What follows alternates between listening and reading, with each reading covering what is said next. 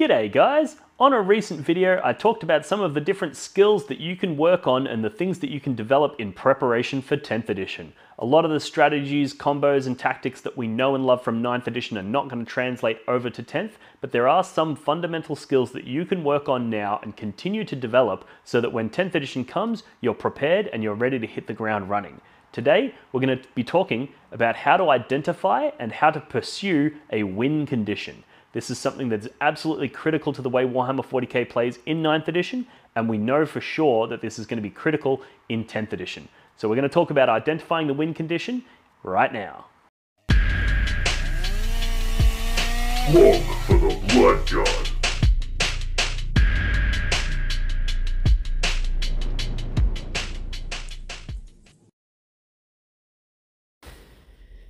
G'day guys! I recently did a video where I talked about some of the different skills that you can work on now during 9th edition that will prepare you and put you in a good position when 10th edition is released.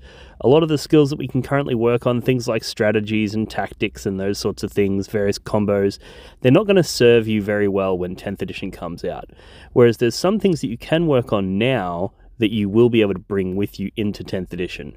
In that video, one of the things I glanced over was identifying your win condition. Now, this is something that absolutely has worked in every previous edition of Warhammer 40k and is still almost certainly going to be a thing in 10th edition 40k, and it's a skill that you can work on developing now that will put you in a really good position when 10th edition comes. I gave a sort of brief summary of it in the video where I was talking about various skills you can work on, and I want to do a bit more of a deep dive here and give you some practical examples of what I mean when I talk about identifying a win condition.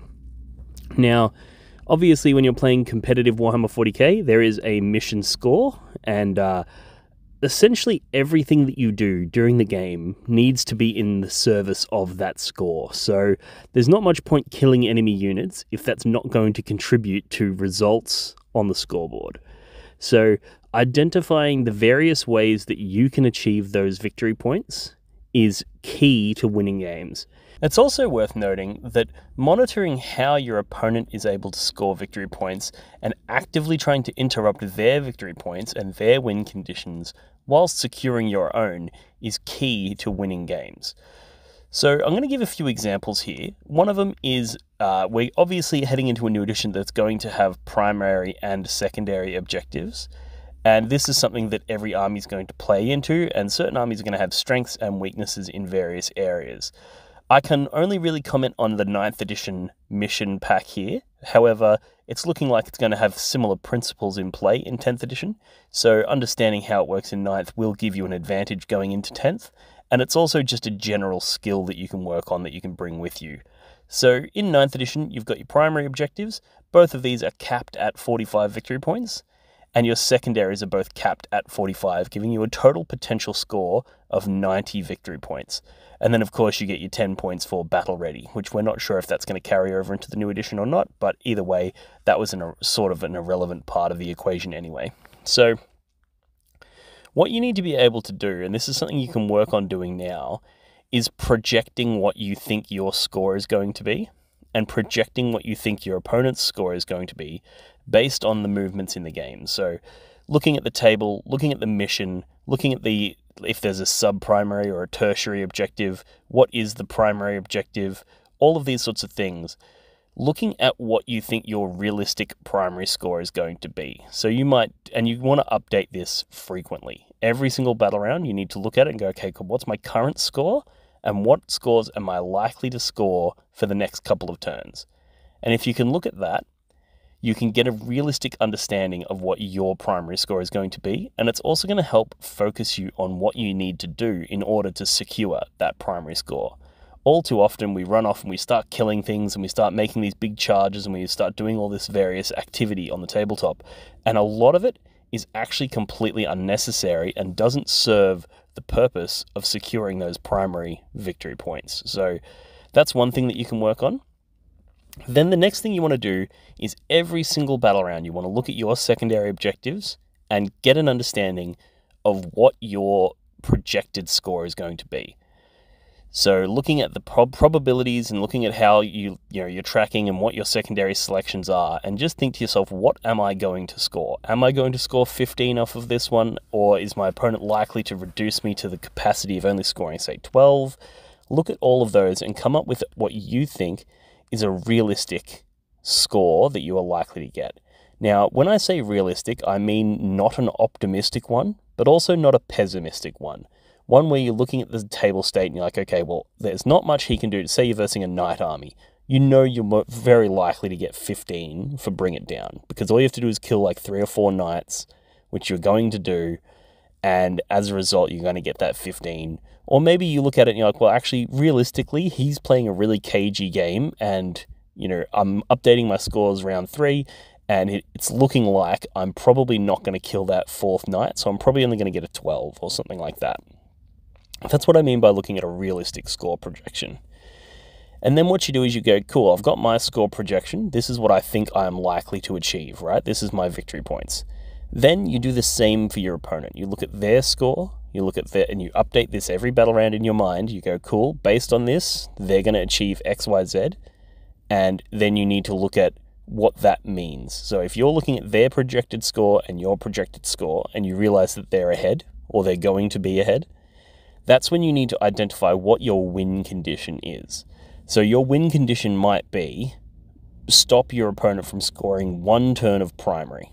You might realize if I can, instead of them getting a 12 on that turn, if I can push hard and get them down to a 4 instead, like maybe push them off a couple of objectives, and that will flip that turn. And as a result, they won't get their 45 points worth of primary at the end of the game because I've stopped them from scoring big on that one particular turn. If you identify that that action would result in flipping the game, well, then that's an action that you can then go all in on. And you might have to sacrifice several units to do it. You might have to sacrifice some other victory points in order to achieve it. Like it might be one of those situations where you go, I'm likely to max my primary by the end of the game anyway. Maybe you got second turn, so you get the bottom of the turn, so it's easier for you to score late game primary. Or maybe your opponent hasn't committed into your objective secured units the way you initially expected them to. So you're looking at it, you're like, I'm actually in a pretty strong position. I think I'm going to max primary even if I sacrifice some this turn. So you might go, cool, I'm going to jump off of these objectives in order to prevent you from getting yours. So this turn, neither of us get any primary, but that's okay because I'm going to max my primary anyway, and you're not. So that's one example.